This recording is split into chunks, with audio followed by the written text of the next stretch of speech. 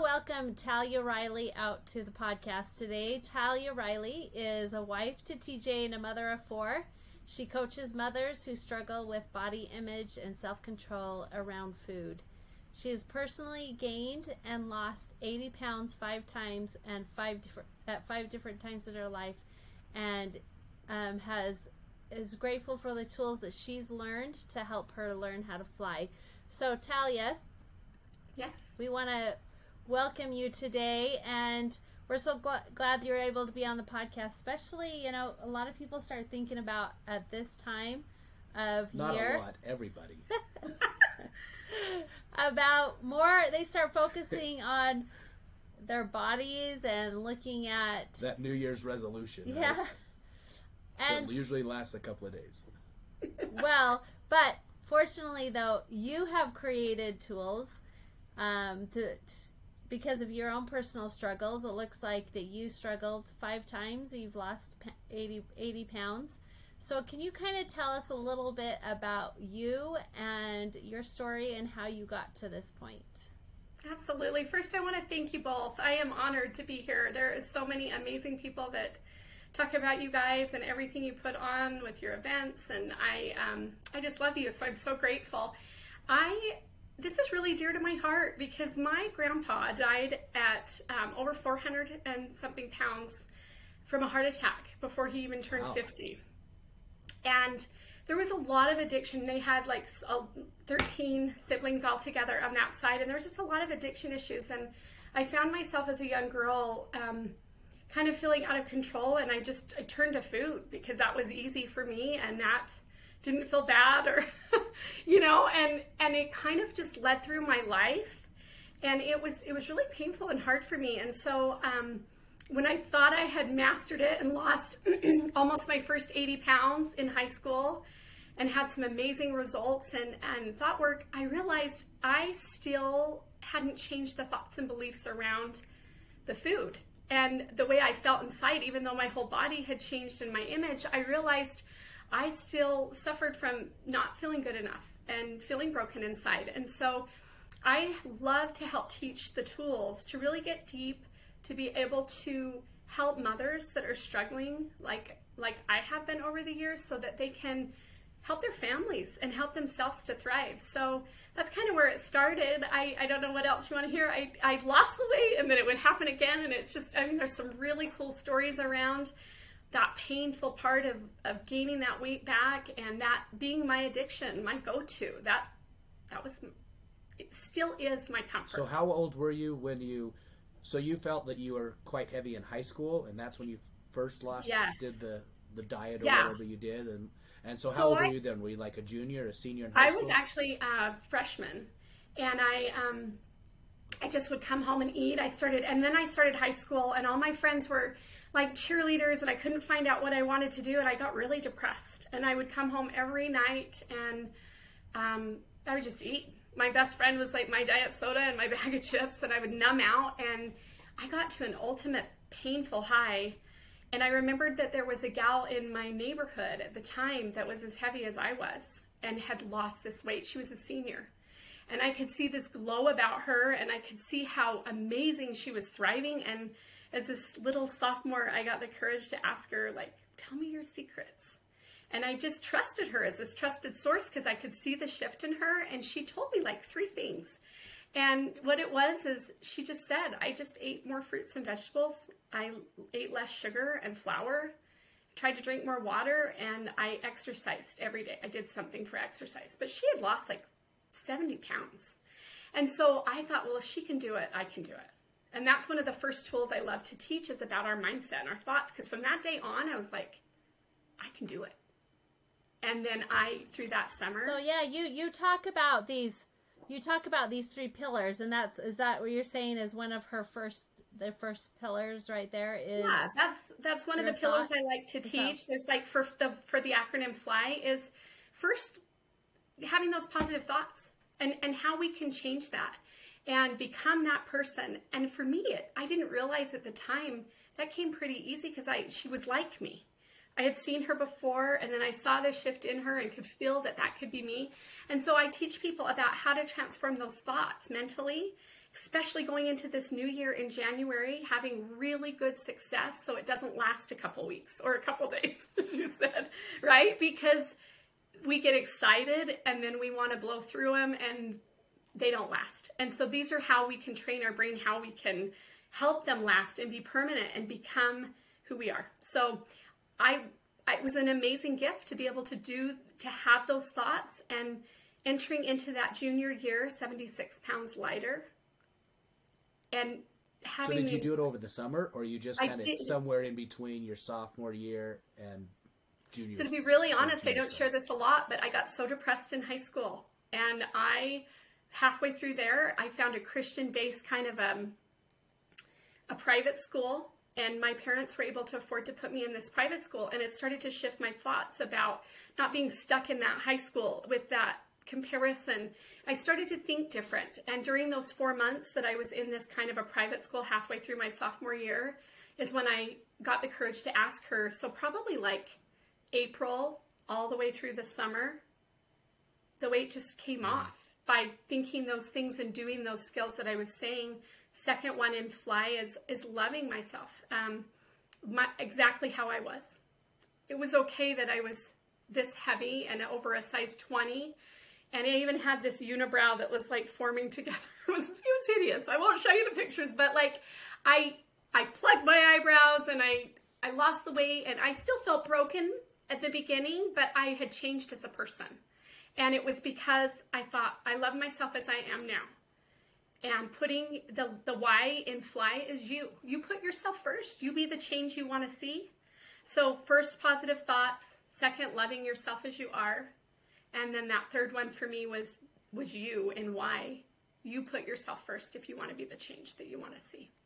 Right? Have you guys, in all aspects of our life, right? So you talk a lot about, a lot of times people focus on that it's just the food, which is a big part of it. If we're not eating the proper foods, then we're not going to get healthy. But most of it sounds like, from what you have found, that it's the emotional part that we really have to focus on.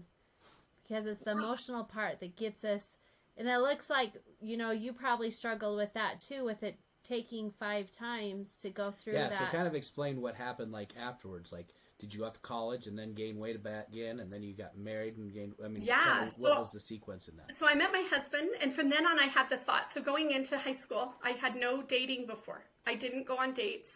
I never got asked. I plucked the eyebrow, I highlighted my hair, and I lost 76 pounds, and my secret was to just jog every day, because I didn't have a gym pass. I would just run every day.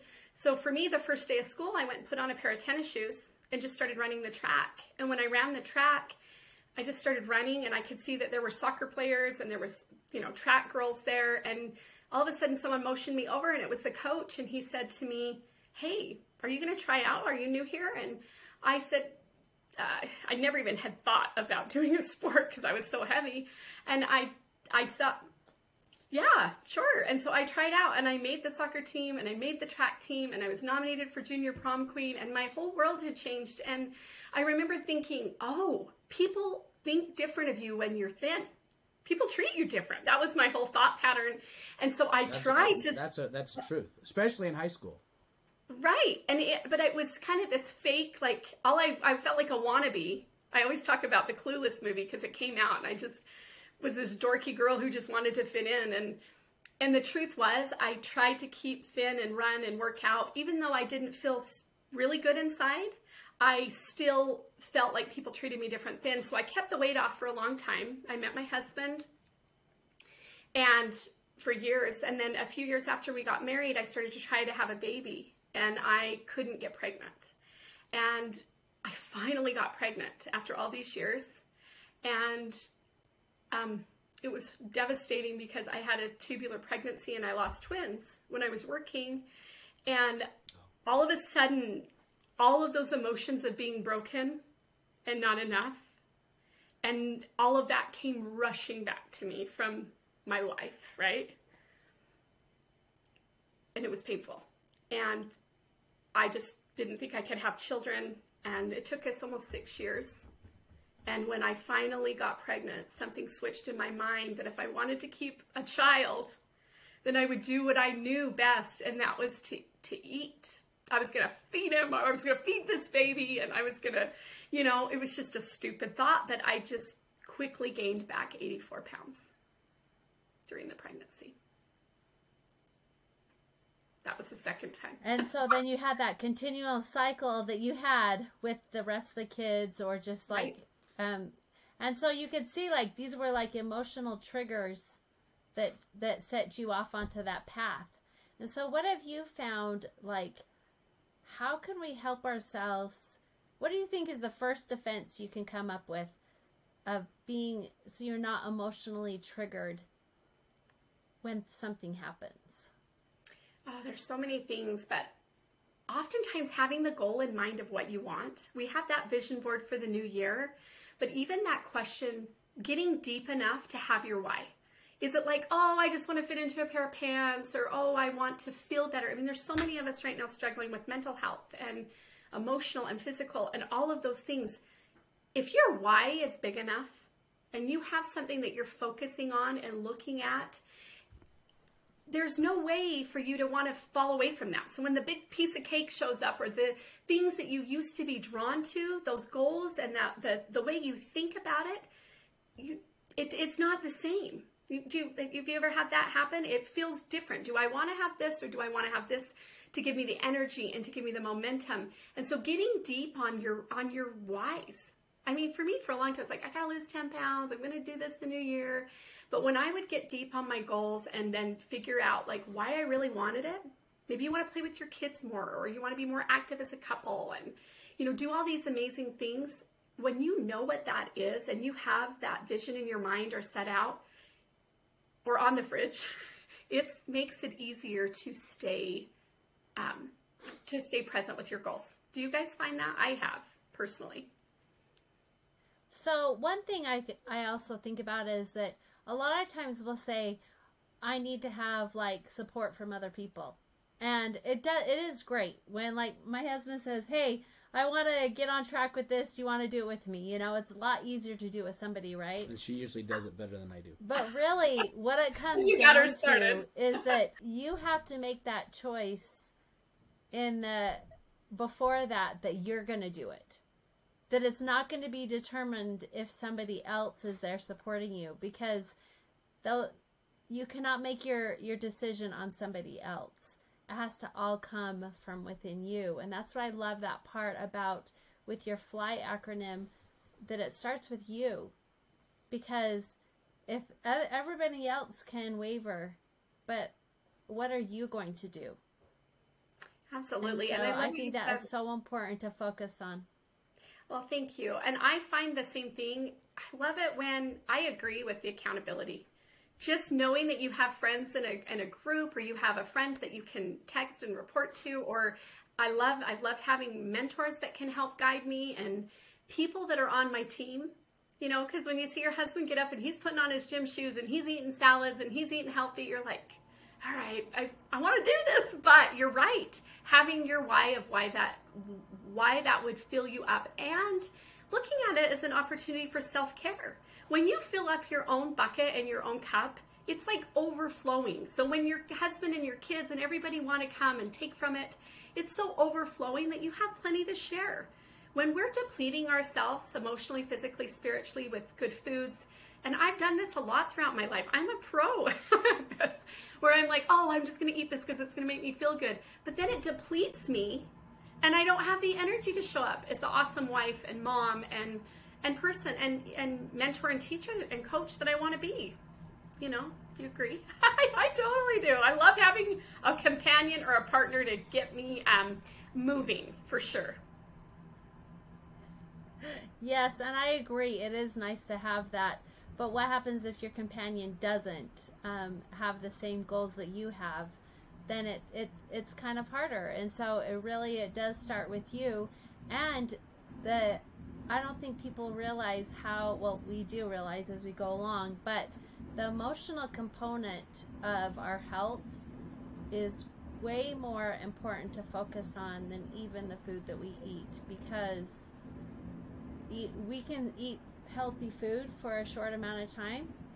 And then all of a sudden those emotions kick back in, and all of a sudden we're starting on that cycle again of because we didn't address those underlying issues of the emotional health through it. Oh, exactly. And it's funny how they say in marriages, and sometimes like my husband will be on one side doing amazing, and then I'm struggling, and then, you know, I'll be doing really good. And I totally hear you on that. But just being able to have, you know, yourself in alignment with what you want, because there's lots of times I'm like, he doesn't want to do that right now, and that's okay. Like, this isn't about me, this is about him, this is about me. I actually remember, because I didn't know how to lose the next 84 pounds, I came to him about 3 months after my pregnancy, and I said, hey, I'm gonna run a marathon.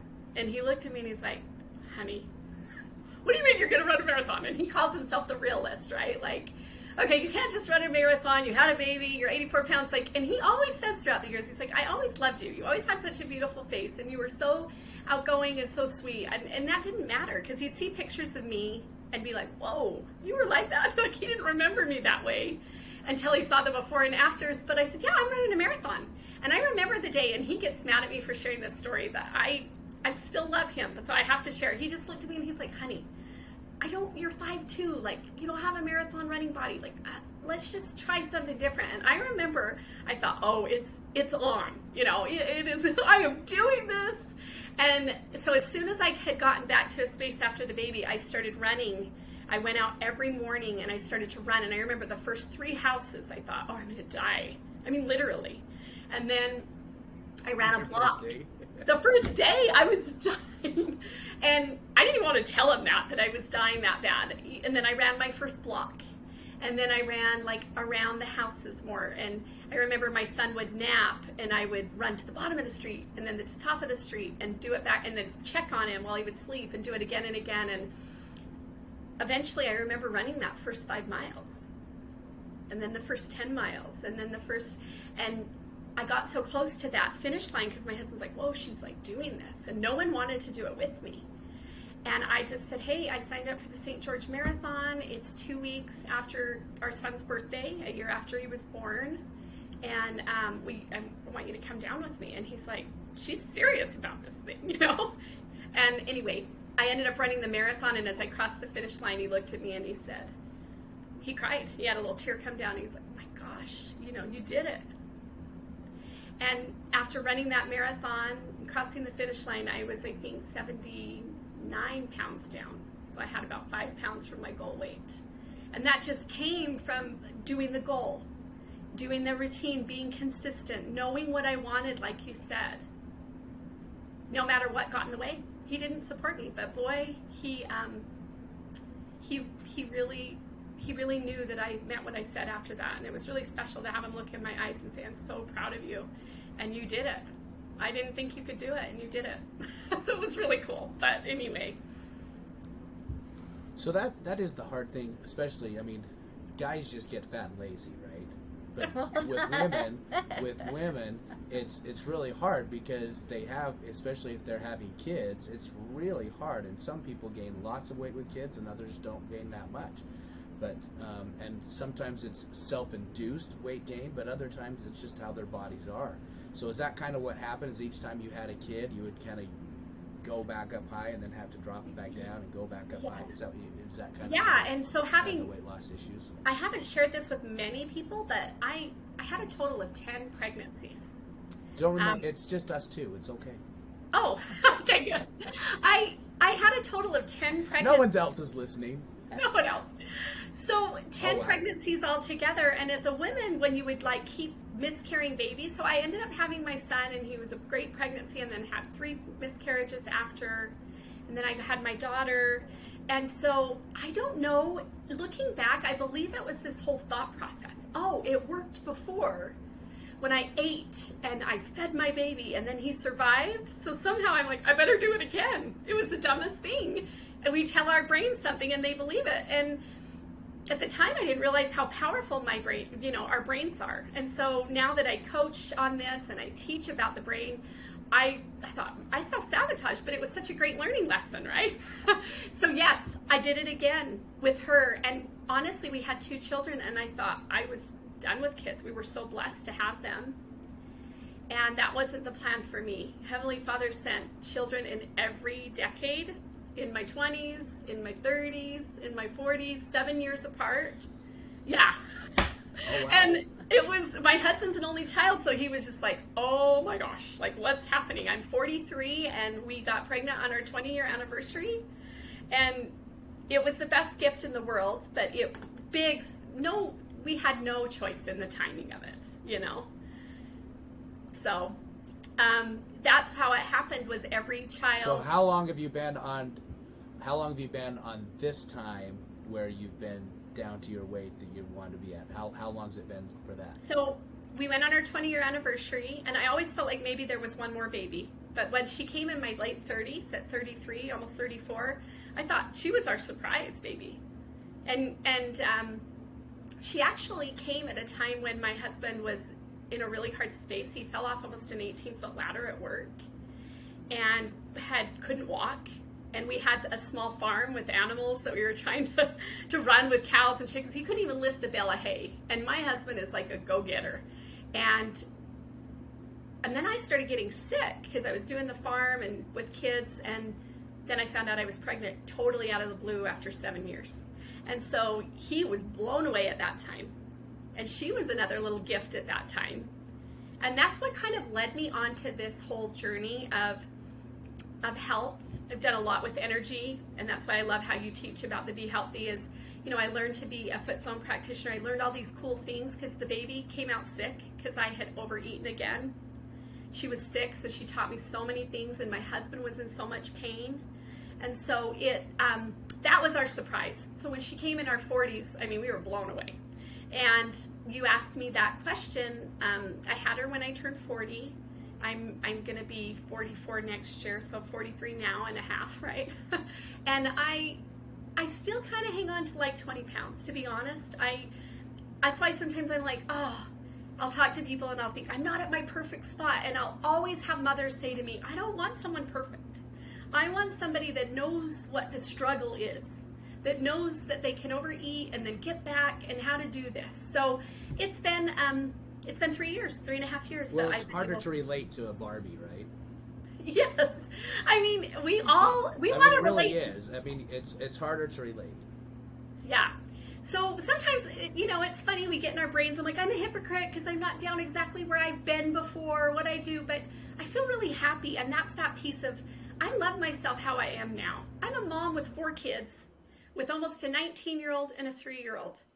And I'm just doing the best I can, and I want to relate to moms in all areas of their life that are struggling emotionally and physically, and they don't know where to go because they're drowning. And so that's why I'm so passionate to help those women that were like me. So Talia, where you have a website. Where is it people can find you at? Yeah, so and we'll talk a little bit more about that. Yeah, it's at www.taliariley, and I have a podcast on there that I do, and it's Freedom Flight Ignite with Talia Riley, and I give some really good tips to help you move forward. I have like a questionnaire download on my website, and I have a really cool course called Ignite Your Light it's launching in January, and I still have 5 spots left for that. So I'm really excited about it. So do you have any promotions at all for our audience? Yes, I do, because you guys are amazing. I'm going to offer a code that's a 50% off, so it's Ignite50, and it's half off what it would normally be, so it's 8 weeks, like one-on-one, or you can do the group mentoring if you prefer, and then I have a course that goes along with it so that you can keep on track and have those goals being consistent for you. So this isn't just a quick couple days. You've got support for the next few months into the new year with a group of people that you can relate to. And normally my course is like $11.97, but half off, it's only $5.97 for this group mentoring or one-on-ones that I'm doing, and the course is all included with that. So I'm doing it because I'm so honored to be on your podcast today. So when does this course start? you know what? You can get access to it and make an awesome Christmas present, but I can get the course out to you before so you can start reviewing it. You can start it in January, and we're going to start up the calls in January, so it'll be amazing. And it's something you can move through on your own too, if they wanted, but having that support through the beginning of the year is always that extra push to, like we were talking about, motivation, right? Well, and I really feel that when you do like these type of courses, you get the emotional, because you don't know what the emotional things are going to come up with you throughout the course. Also, you get that accountability to where you're with the course, and also to where you had to invest some money, some time, and for you, then you get a lot better results too. And then you just have somebody there that's helping you hold your hand as you go. And I think that's so great to have multiple parts of that course be part of it. Well, it's easier not to eat that candy bar if you know you're going to talk to somebody the next day about what you ate for dinner, right? Kind of thing. I mean, it's reality. Exactly. And having the tools, I think the biggest part of this course is literally being able to retrain your brain. I'm so grateful that I learned those tools. And now I don't have to gain 80 pounds anymore. The lucky number was 5. 4 kids and in high school. We're good. No more We're not kids. going for 6, huh? Oh, no. My husband would die. So that was the lucky number. And it took that many times to get it. So now I really feel like that's where I can give the mindset tools that will literally change and transform. If people really dive into this, their brain will change. They won't have to do it 5 times like me. They could go in as their first New Year's goal forever. Wouldn't that be cool? The next year, they wouldn't have to have that goal again. That goal's done. So they get to focus on something cooler, like their business or their life or their whatever, because they already have that one down. There's no question. So I love that. All right. Well, people can find you on taliariley.com and on Facebook and Instagram. Do you get on there? Like, what is your handles on there? Transformation with Talia on Instagram, and then on Facebook, it's just under Talia Riley. And that would be awesome. And then just an email if they wanted to reach out that way. It's pretty easy. It's talia@taliariley.com. Okay, and then also I'll put in the notes of the Ignite 50, right? That people can take $50% off the course, right? Yes. All right, Talia. Well, thank you for joining us today. And this is a really live struggle that a lot of us deal with. But if we know that there's tools out there to help us, then it could be just so much easier, because it is a constant battle that we all struggle with every single day. So thank you for providing this and focusing on especially women that really struggle with just wanting to live their best life. Thank you. You guys are doing such amazing things. I'm seriously so honored and so grateful. So I just love you. So thanks for letting me be here and share my light and try to help moms. There is hope, I promise. From the girl that has done it again and again and been so lonely and so trapped, like feeling free and more free. And even when I get trapped again, now I know how to get out. Like I have the key, the magic key. And so I'm just grateful, super grateful. Thank you so much.